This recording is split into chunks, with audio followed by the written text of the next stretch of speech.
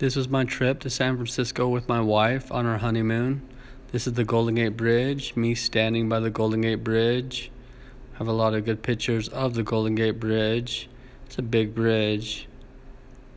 This is video of the Golden Gate Bridge and how big it really is. Those are buses up there going across the Golden Gate Bridge. It's a fun time out there in San Francisco. Our last picture of the Golden Gate Bridge. It was fun. We had to eat on the sidewalk and had people walking by while we ate because of the pandemic. And then they had the trash right next to where we were eating.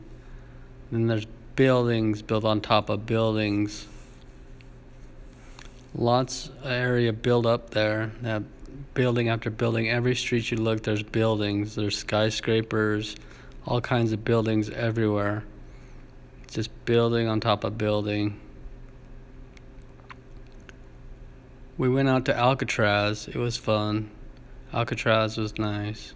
We were the first ones out to Alcatraz after the year-long break they had. We were the first boat and the first people to make it out to Alcatraz. It was fun.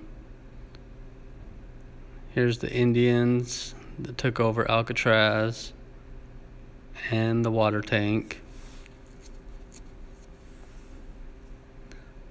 The knives in the kitchen, where they'd know if they had a knife gone or missing.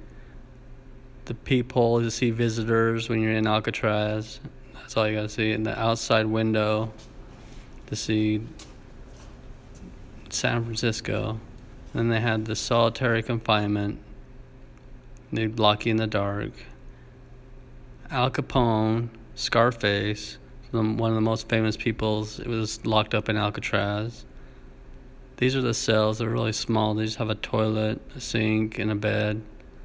They have windows and bars all over the windows.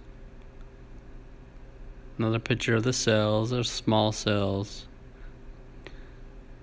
Downstairs they have the tunnels leading in Alcatraz. We didn't get to go down there. But here's some more stairs leading up to all 3 levels of the prison. The warden had a Coke machine where he was. It was a great time. All the cameras from the news were filming us because we were the first ones out there. And this is my street, me and my street in San Francisco. Hope you've enjoyed it.